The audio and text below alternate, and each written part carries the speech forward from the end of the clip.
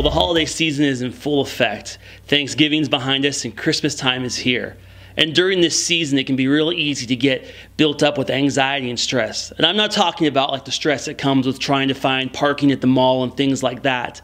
I'm talking about sometimes the stress and anxiety that comes during this Christmas season of maybe feeling alone, or just feeling like that no one cares about you. That anxiety of worry about maybe how am I going to make Christmas happen, or I don't know if I'm ready to see my family.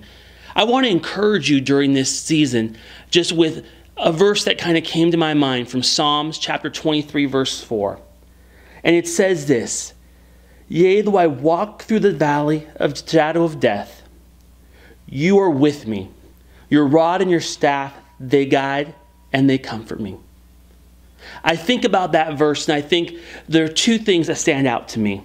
Is the rod and the staff. The rod is there to protect and the staff is there to guide. And I want to encourage you during this Christmas season that God is there to comfort you and to guide you, and He's always there with you. There's no need to feel alone. There's no need to have that anxiety built up, because when you know that God is right there with you, you're able to do anything. And I want to encourage you with that today, as this season gets into full effect. It can be very easy to fall and to get overwhelmed and to get discouraged and to feel alone. But know that God is right there, guiding, protecting, and comforting you.